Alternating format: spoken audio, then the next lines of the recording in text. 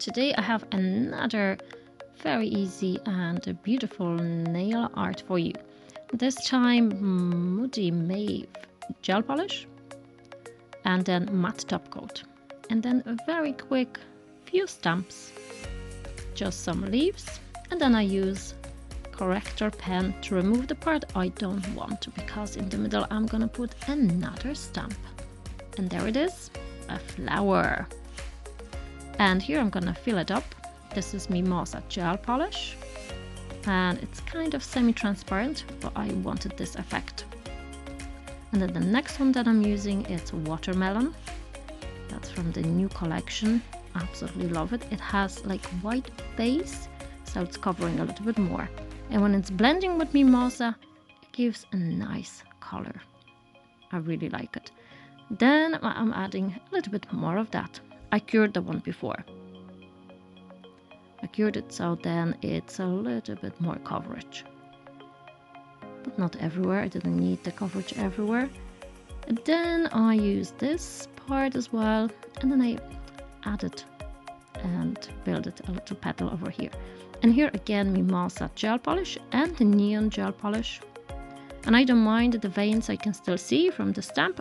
This is what I wanted, because later I want to go over with a little bit of white liner gel. So all of that covered, and as you see it's quick and easy, absolutely easy. And that was cured in the lamp. And here I will do a little bit of black liner gel, just to give the flower some insight. Not all flowers have that, but some flowers have this little bit blackish center. So that's what I wanted to do. And this is black liner gel and the brush, Katerina's choice.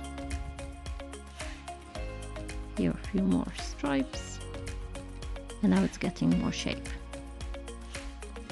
And then the tiny flowers, I wanted to give them a little touch up too. And this time I'm using a different brush. This is Master Detailer. It's much finer and better for the fine details.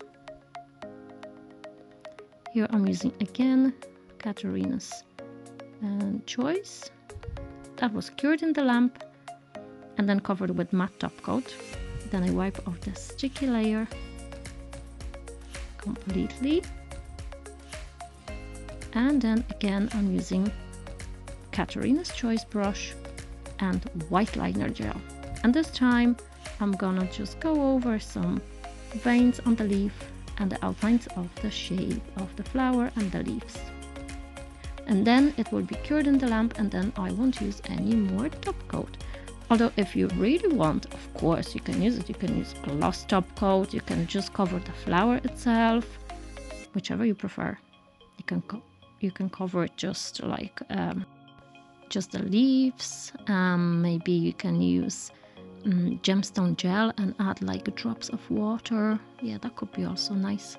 Well, I didn't do that, but if you want, that's an option. I just went over all the outlines, and then there it is, the finished result. I hope you like it.